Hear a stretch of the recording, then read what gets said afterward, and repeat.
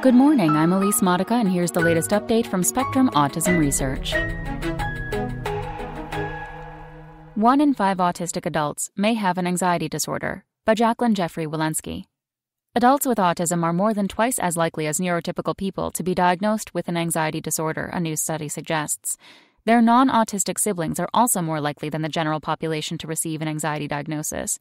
The study is amongst the largest to probe the prevalence of anxiety in autistic adults, and unlike many earlier studies, it looks at specific anxiety disorders, such as post-traumatic stress disorder and panic disorder.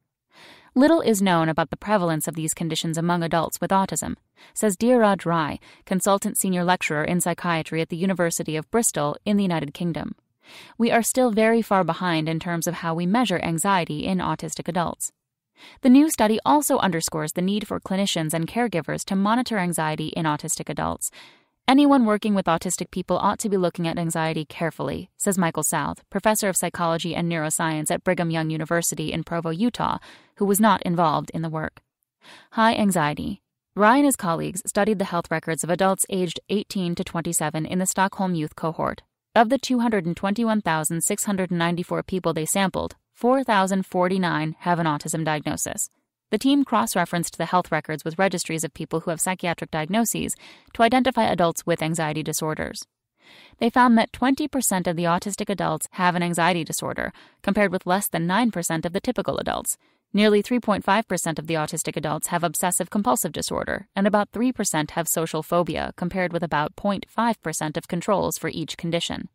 The work appeared in October in the Journal of Autism and Developmental Disorders.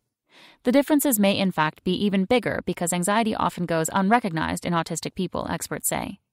Most of the tools to measure and diagnose anxiety have been developed on neurotypical populations, which leaves the rest of us wondering how reliable and valid they are in people with autism, says John Harrington, assistant professor of child psychiatry at the University of Pennsylvania, who was not involved in the research. Family factors. The fact that non-autistic siblings of autistic adults also have higher odds of anxiety than the general population suggests that genes or shared environmental factors may contribute to the overlap between the two conditions, the researchers say. Anxiety diagnoses are most common among autistic adults of average intelligence or above. This may be because anxiety can be especially difficult to diagnose in adults with intellectual disability who may be minimally verbal. Being able to diagnose anxiety requires someone to tell you about it, South says. If there's low language, there's going to be much less ability to report the anxiety.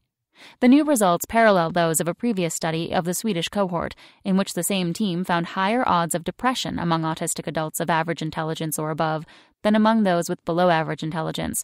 The next step, researchers say, is to understand why anxiety is so prevalent among autistic people and to find better ways to assess and treat it. That's all for today. Check back on Wednesday for more content from Spectrum Autism Research or go to spectrumnews.org.